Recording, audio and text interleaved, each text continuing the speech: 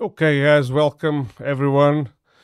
This is the first English spoken video that I do since the year has begun. I had a lot on my mind, some health issues, but as I've mentioned in a previous short video, I'm back. And I have decided to do this one a couple of days ago already, but then I had to do other videos about local stuff and other issues of concern. You know, this is a broad spectrum channel, but I couldn't let this one pass.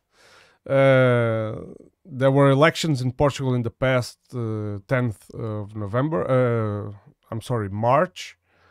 And Dan, as a big fan of these two guys, Alex Cristoforo and Alex Mercouris, of the popular channel DURAN. I'm sure many of you that follow this channel know the DURAN for sure. And let me know just in advance that I'm a big fan of them. But after listening to their analysis on a reality that I'm well aware of, I couldn't help myself but to react. And so, without any further ado, let's do this. Talk about the elections in Portugal, and the mainstream media is once again saying this is the rise of the far right. I despise this left-right narrative. I really do. Well, just for the first sentence, I do agree with Alex Cristoforo that to characterize the right-wing party that gained the third place in the last elections, but it's not completely untrue. So Alex should do a little bit the research a little bit deeper onto this, because although I agree with him that this party, I do not characterize it. I've said this in many Portuguese spoken talk shows that I do on this channel, that I do not characterize it as the typical ultra or extreme right wing party, but it has an aspect of it that a lot of his speech, a lot of its arguments are fished from this right-wing discourse, and also it congregates a lot of this right-wing Portuguese neo-Nazi people within its hordes. So, but I would agree that it's mostly ultra-liberal and conservative at the same time, paying lip service to a bunch of millionaires kind of party. But anyway, this is the rise of the far right, and they're talking about the Chega party, which I believe they came in third place. Yep. But I'm looking at the numbers now. I'm not sure what place. I do believe they came in third, but the rise is phenomenal. They quadrupled, went from 12 by the seats 5 years ago to 48. To 48 seats in these elections. Not 12 seats in 2022 to now 48 seats in the 230-seat party. Let me pause this because first he made a mistake and then he corrected it. It's not 4 years ago, because every election should be every 4 years. But this election was called by the president over a scandal that made the previous prime minister resign. A scandal which ended up to be pretty much nothing. And in my opinion, elections wouldn't or didn't have to be called by the president, but this is how it happened. Parliament in these elections, and they could be playing the kingmaker, I guess, if they decide to form a coalition with one of the. Notice that this party, in the 2 years ago, they elected 12 seats, and the party that was in government had the absolute majority, over 50%.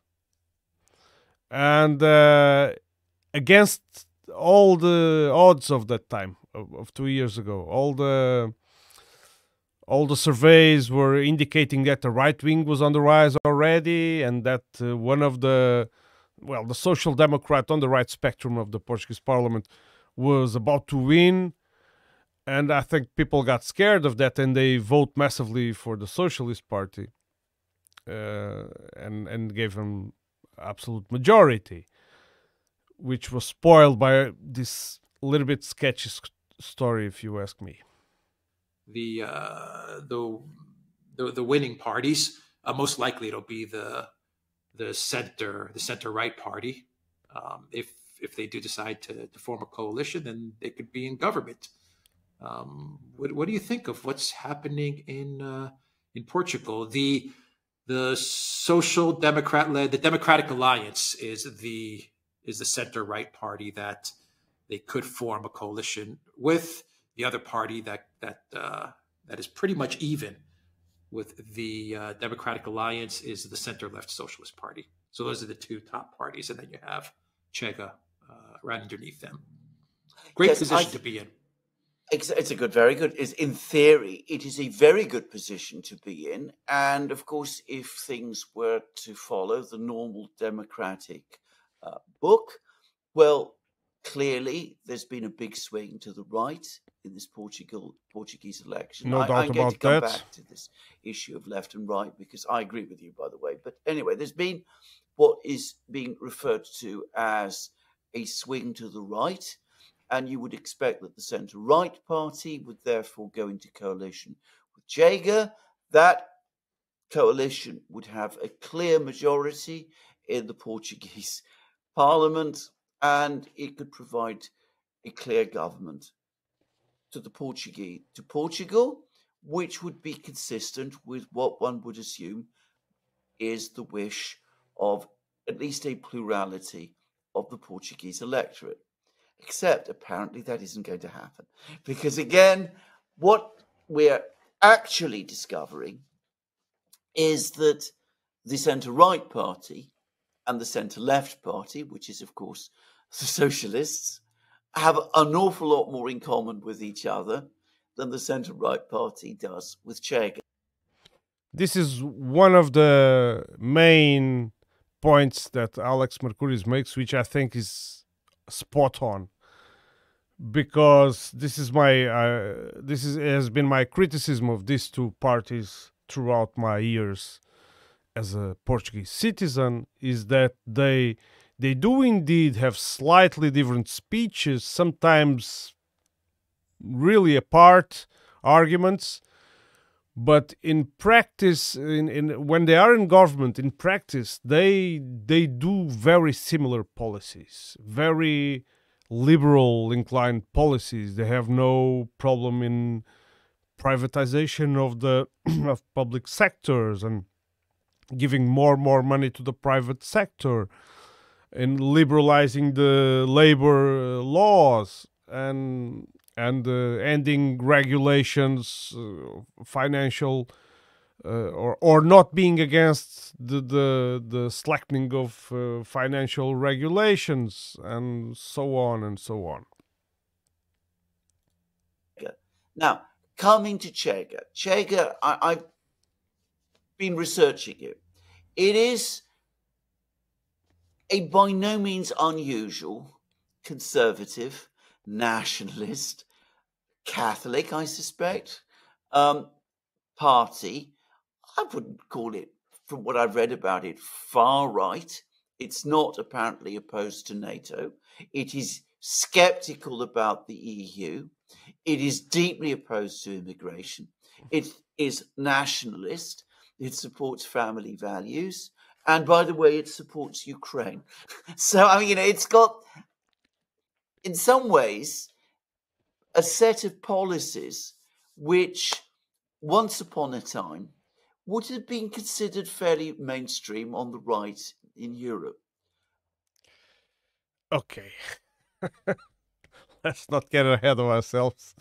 Well, the description for someone that follows politics and has the minimum interest in this can see that this at least this description of this party, this particular party, is at least a little bit strange. A party that gets together, congregates all these ideas that Alex Mercouris just said, and he is right, by the way. He is right. But the conclusion then, it's not accurate and it's not completely right, or at least let me be humble, and at least I do not agree with it.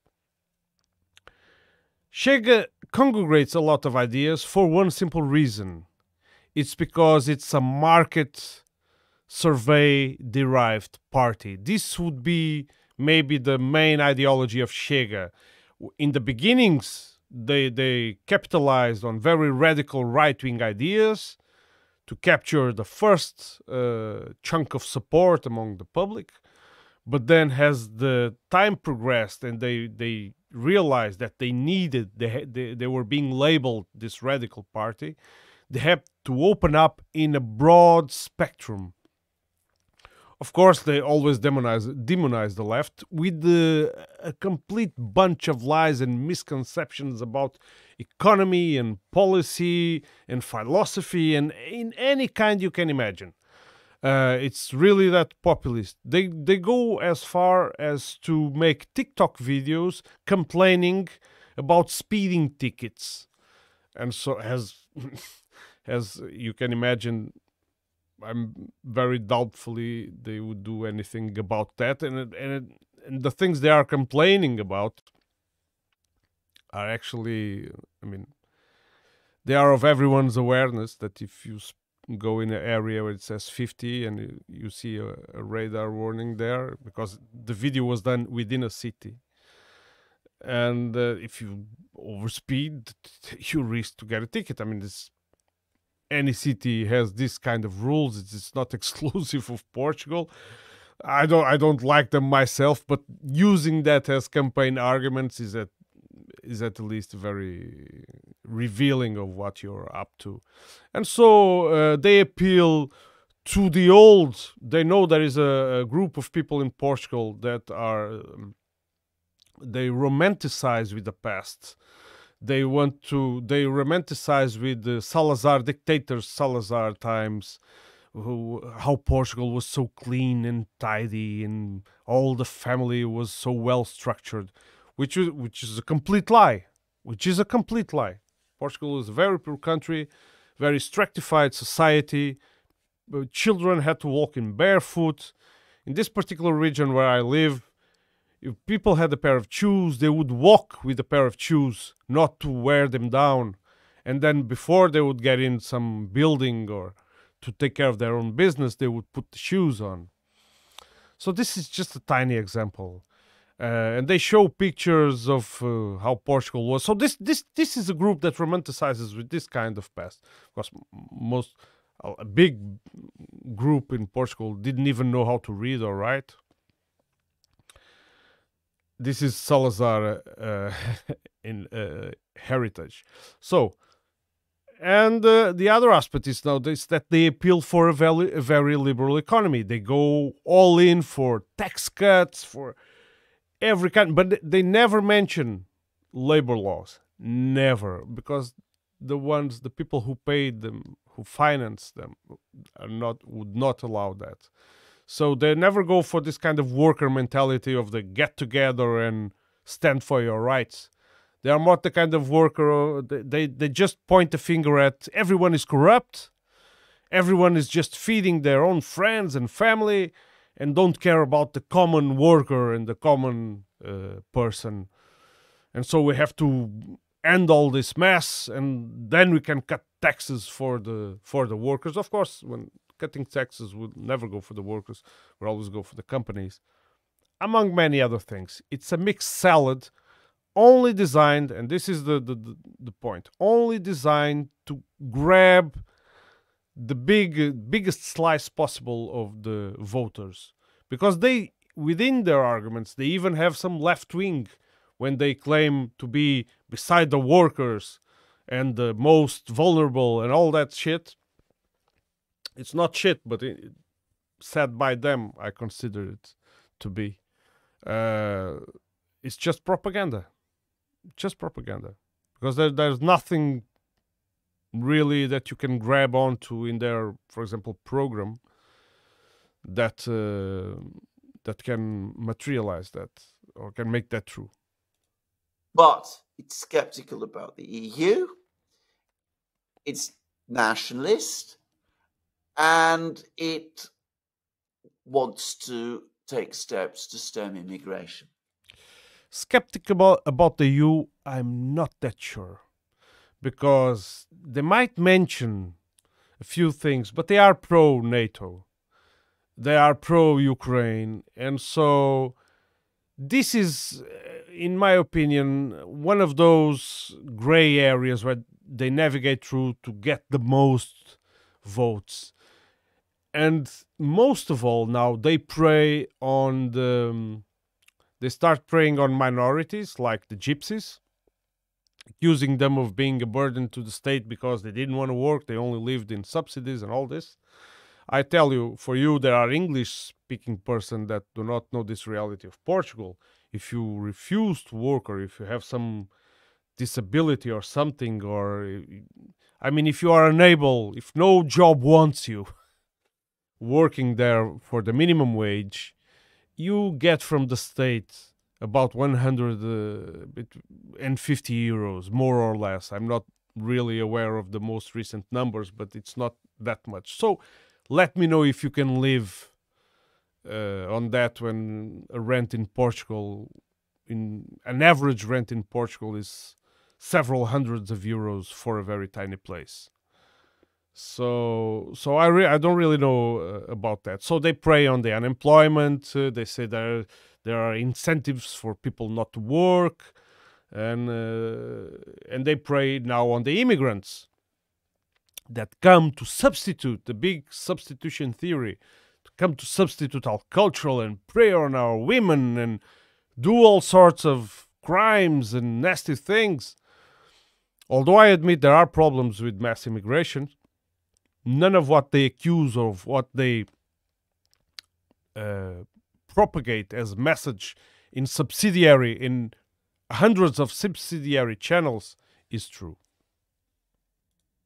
So that automatically means that it has to be identified as far right, and that also means that the pro-EU parties, the socialists and the centre-right party, are fundamentally hostile to it. And it seems more likely at the moment that they will work together and try to freeze Chega out.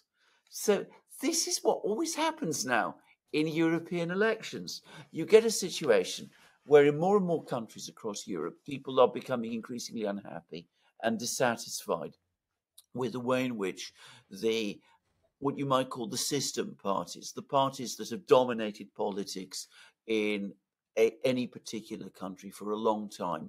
In Portugal, since the 1975 revolution, which 1974, by the way, dictatorship of Salazar and Caetano.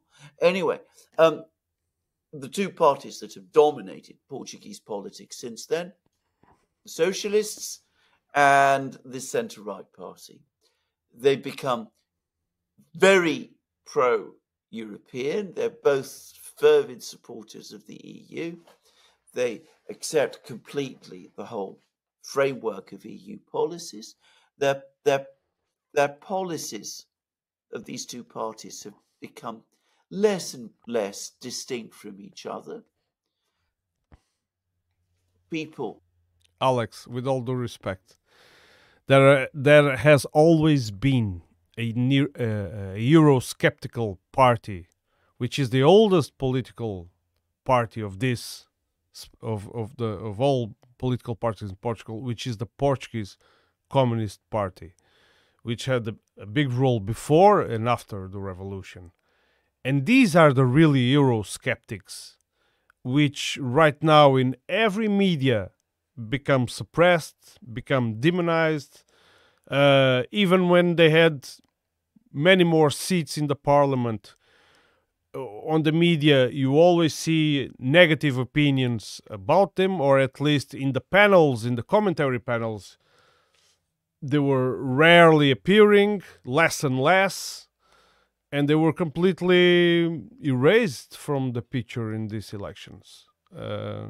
Always the parties like Chega always used arguments like the fall of the Soviet Union, and the mess that succeeded it, Holodomor, Stalin, and all of other inaccuracies, historical inaccuracies, which the way they portray these historical events and pinning it on the Portuguese Communist Party, going as far as the accusing this party of not being a democrat when it has given every proof that it is.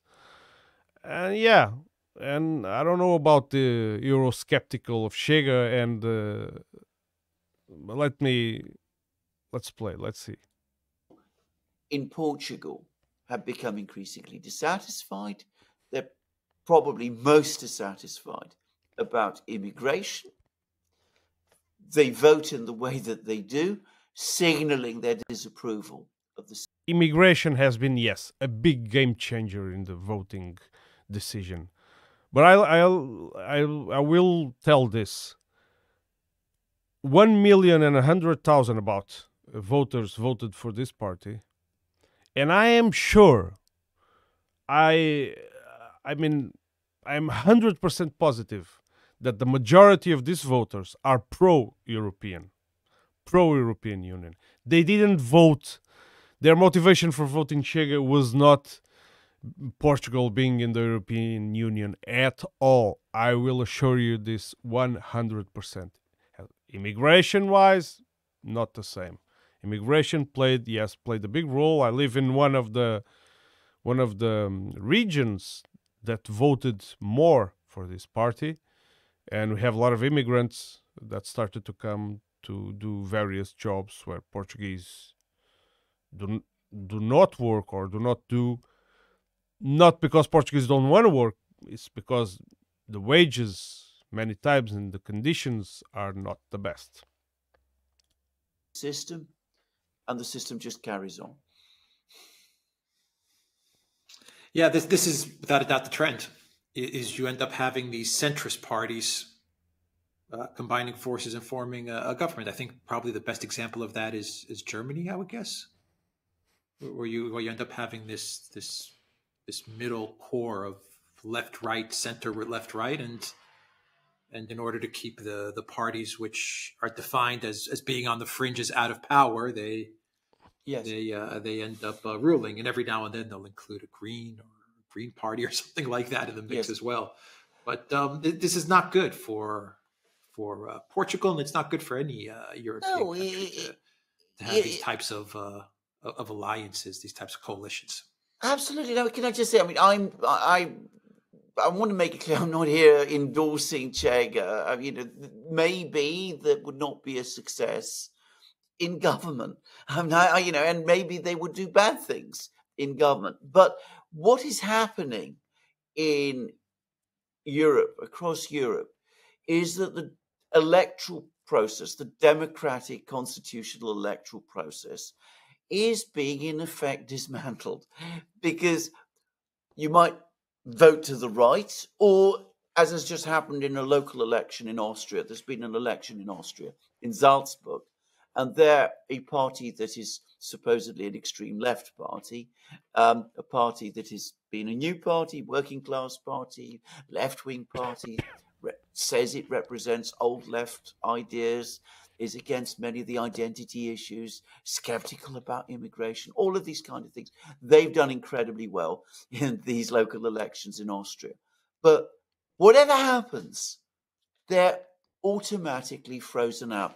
Now, there is an Italian concept which goes back to the late 19th century, the early 20th century, called transformismo, which I used to talk about in connection with the way Angela Merkel ran Germany.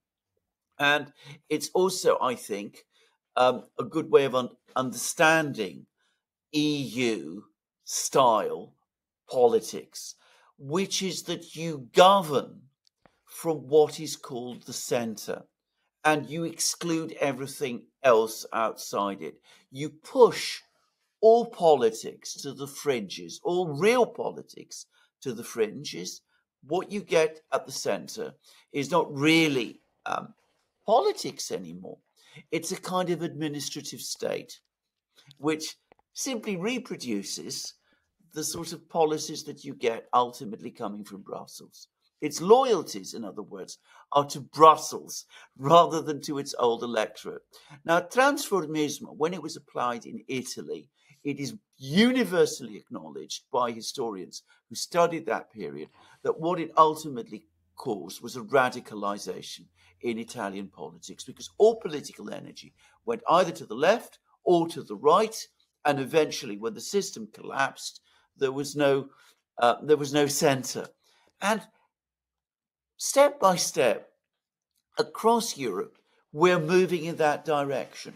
And looking at Chega, well, again, as I said, I'm not saying that necessarily a party that, I would be enthusiastic about. I don't know much about it, but it's not a party that you should exclude from the political system. I think you should work to exclude parties from a democratic electoral system. First of all, Alex, no one is working to exclude parties. This is how democracy, parliamentary democracy, at least in Portugal, works. Is that you count the seats of every party, of idea-aligning parties, the left, the right, etc., and then you make coalitions or not. And the rhetoric of each force has always been hostile, but it has lost a lot of politeness since this party arrived on the scene. And this party you are talking about, has this party is somehow emerging from the will of the people against the strong powers installed in Brussels that spread the octopus spreading to the countries. And it's not like that. This is a party financed by oligarchs, Portuguese oligarchs, and not only. And it is a party where former center-right, as you refer to it, has migrated from, and other right-wing parties, the Christian Democrats that are extinguished in the parliament, and now they are back through the hand of the center-right, but they were extinguished in the last elections. They lost all seats. So a lot of people from Chega are made from these parties. So they do not represent a change. They represent a change of color of your clothing, but not of your mind and your ideas. The big change that this party brings, it's the aggressiveness and the outright use of this playbook that anything goes.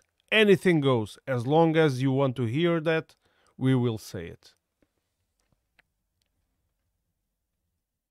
I think that whole conception, anyway, is by definition anti-democratic and wrong.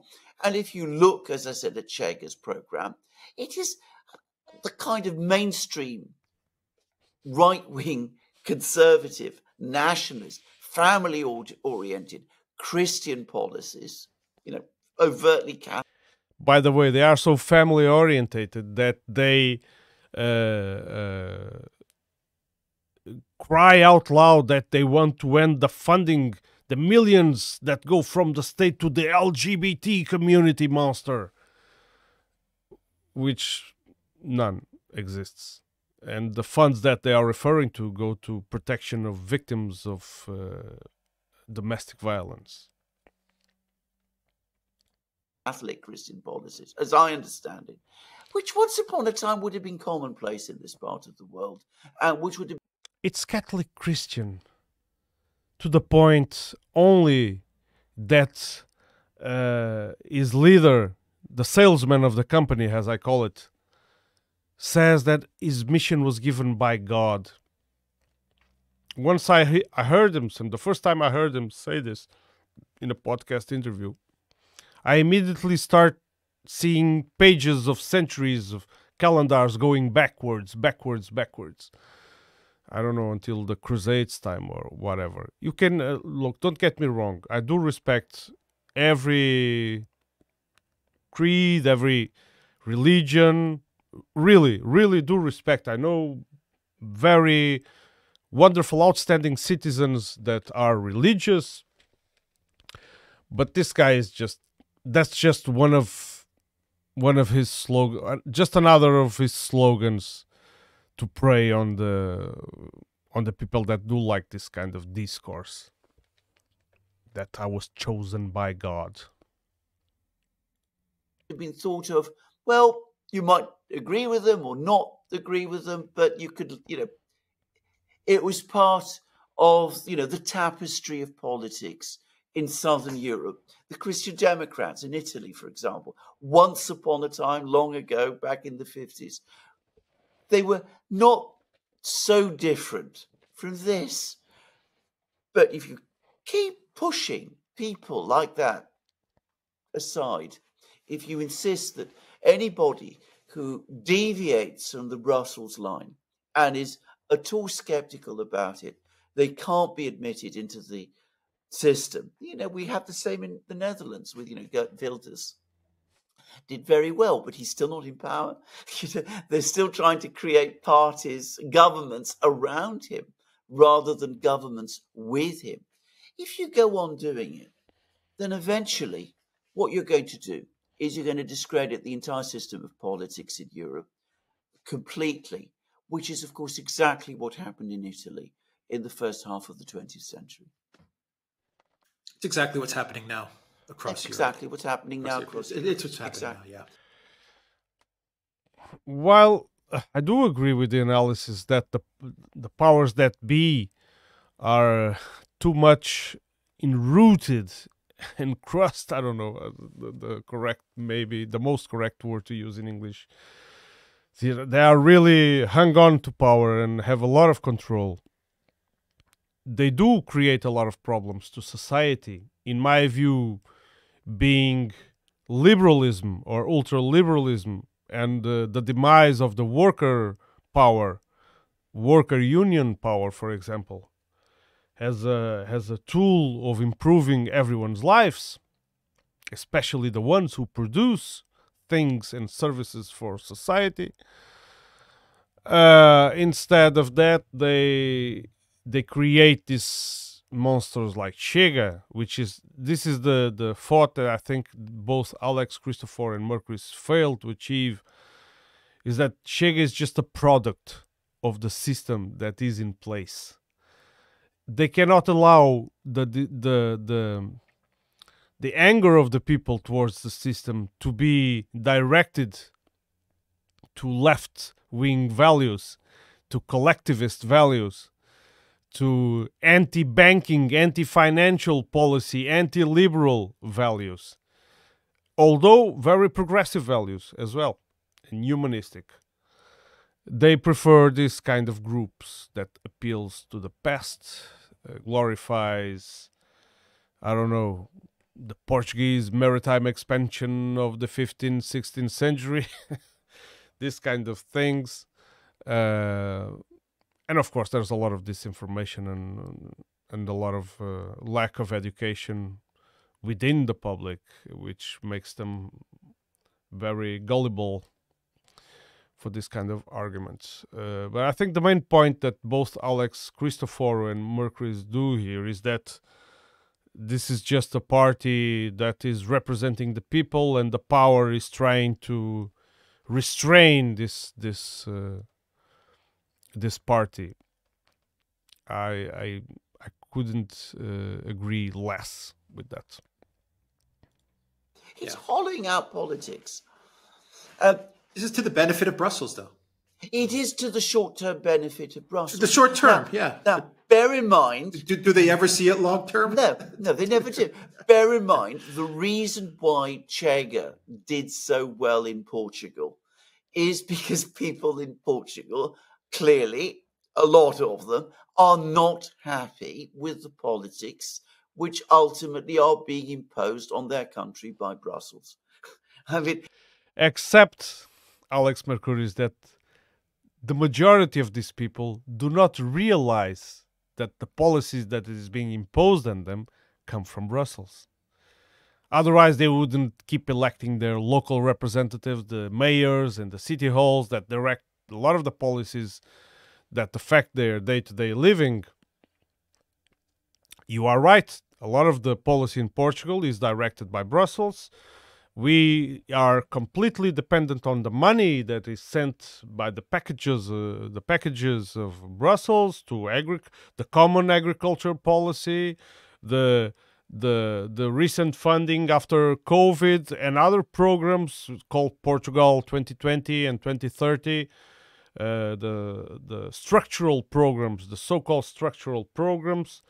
They are putting Portugal on connected to a machine, on a life support machine, which without, if all the money that comes from Portugal, of course a lot of it benefits other countries in Europe as well, because we are client states, right? We buy from outside, and the only things we export is mostly based on cheap labor, so it's little added value to our economy. But the thing is that no party can break that from one day to another, especially a party like Chega, which has bankers as their friends and supporters. They're not happy with large amounts of immigration into Portugal. But that's true. They're not happy, perhaps, with some of the economic policies that the socialist governments and the centre-right governments in Portugal have been following in recent decades. Chega is a nationalist party. There may be a desire on the part of the Portuguese people to reassert Portuguese national identity. As I understand it, Chega is big on these things. Brussels, of course, opposes all of that. And the fact is, it is a pushback against Brussels. But it's a pushback against Brussels that Brussels will neither learn from nor accept. They won't modify or change or adapt their policies to take into account what...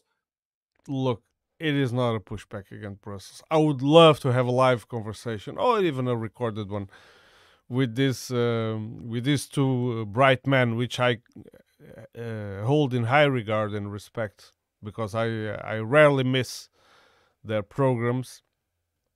They have been my beacon, but after this one, I really had to react. I also, I'm not always in agreement with them. I've disagreed with other things they've held in the past, but I do understand that everyone is fallible, and I cannot just start pointing the finger when I detect any kind of mistake, because these mistakes are common. But I thought it was important to clarify this about Portugal. This party is not an out-of-the-system party that comes to break the ties with Brussels. Not at all. And time will give me reason. Will prove that I am right. And the immigration maybe has been the biggest aspect. Look, I'll just point you to one aspect. Algarve, which is the most southern touristic region of Portugal, was where Chega won the majority of the votes. If you look at Algarve's economy, it's an economy of rich and poor. Basically, it's an economy of private property, big hotel conglomerates, big holiday places, huge land buyouts by, for example, traditional retirees, pensioners from Northern Europe, namely England, that go there to spend their last days and buy nice houses on the hills and whatnot. And then you have the population of Algarve that live summer to summer, very precarious jobs, and now they have to compete these jobs with immigration. And so as I see it, it's the kind of society and economy that it's very, very liberal-wise. Liberal orientated, and it comes to that. That's the problem with liberalism. Liberalism has nothing to do with freedom or liberty. It has to do with workers losing their rights and having to compete with everyone else for a crumb of bread. And this is why they vote chega.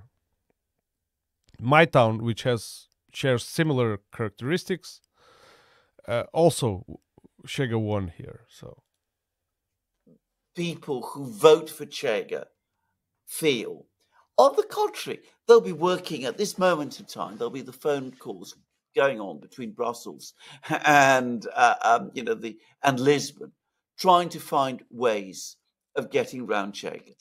And that's what the EU always does. And you're right, in the short term they win. And unfortunately, in the world of politics, the short term can be very long. It could be 5 years, 10 years, longer still. But in historical time, when the whole thing collapses and is discredited, it might not be that long at all. Yeah. It goes against the entire structure of the EU, the entire goals. Okay, I think they made that point. To centralize more power. And if you're going to centralize more power under the EU flag and the EU anthem, and all of these EU European things, well, you have to hollow out the nation state. You can't have any type of sovereign nation state, and that's the ultimate goal of the European Union, the United States of Europe. This Absolutely. is where they want to take things. Well, absolutely. You can't have a strong periphery. Look, Portugal has lost its sovereignty long ago, much longer before chega came to existence. All right. If you recall the Troika times, where the IMF came and with these predatory loans to demanding workers' rights to be cut off and workers' wages to be cut off and social programs to be cut off and all this terror film, which affected me personally, they didn't have any platform in place like chega prepared, or here or in many other countries of the south, for example Greece as well. So the anger was directed to the rational arguments, which was indeed realistic. They pointed out what was wrong with this austerity policy, which were the left-wing parties. and yeah, then of course the government that was to blame at the time for the problems was the same socialist party government, so it had to be penalized. But people didn't want to move right. They understood that this kind of left was the rotten left, but there was other left they could turn to, and they formed this government called the Geringonça, which is a kind of a clunky machine, if you want to translate it to English, like an invention that you do in a garage, and it becomes a clunky machine, because these parties, although considered left-wing, they never aligned before. So they made this to avoid the party which had won by relative majority to become power, the right-wing, the center-right as they call it here, together with the Christian Democrats. And so yeah, and that was it. And of course that is a reflection that the left has to do of those times. I do recall good things of those times, good policies, but somehow it came to discredit, and I do have many factors to justify this. But just remember this: the Socialist Party alone has the absolute majority just 2 years ago. It ditched over time the other left-wing parties that helped them to stay in power. People blamed only these little left-wing parties, the communists and left bloc, as it's called, by any mistakes done, and they they went back to the Socialist Party, of course, lasted 2 years, and the result is a lot of arguments to chega to arise. I mean, there's a lot to say about this. Look, I'm doing it roughly. Okay, don't hang me at the first mistake that you detect, because there's a lot to say. This would give many hours of program to analyze all those factors and decision-making factors that made people choose this election. You can't have a strong periphery. My point is that chega is not what they are claiming that it is. And a party that is nationalist and patriotic and wants to create a strong, to strengthen. Impossible. By definition. Patriotic pro-NATO. Mm-hmm. It's unacceptable, and of course it has to be labelled with all the labels that you were talking about. It has to be called far right, and associated with all sorts of things from the past, which, as I said, as far as I can see in chega's case, that bears no reality to the party that it actually is. It does. I'm just saying. It does. I pointed out in the beginning, although it's not. Okay, you cannot call it a whole ideology, right-wing ideology-orientated party. It is a party that has gotten the sympathy of this fringe neo-Nazis that we have in Portugal, and this people that miss the past. Saying all of this, but that's exactly what the problem that the EU is creating. It is.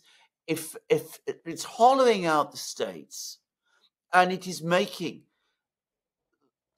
the conduct of democratic politics impossible, and eventually, as happened with Transformismo in Italy.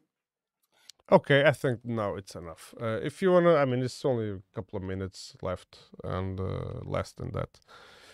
And I think we heard the main point of them, and I reiterate that it is not the case. It is not an anti-system party. I mean, if you wanna see a real protest, for example, Syriza back in the time of the Troika was a real anti-system party. Of course, they did not withstand the clash with the giants of Europe, and they ended up surrendering, if I may say, if I may use this term. In Portugal made the compromise of aligning with this Eurosceptic parties, but bear in mind that no minister of this party made part of the cabinet. They just negotiated very surgical laws and measures to be adopted in the parliament, and they in exchange they would have to approve the budgets of the Socialist Party, which was by all effects the party that was governing, and all the ministers belonged only to this party.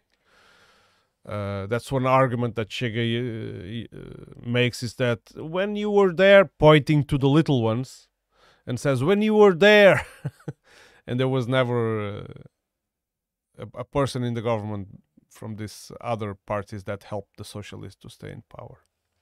Okay, if you think this video was somehow helpful, do not subscribe, do not press the like button, do not follow my channel, and I'm already able to monetize the channel, although I haven't felt like doing it yet.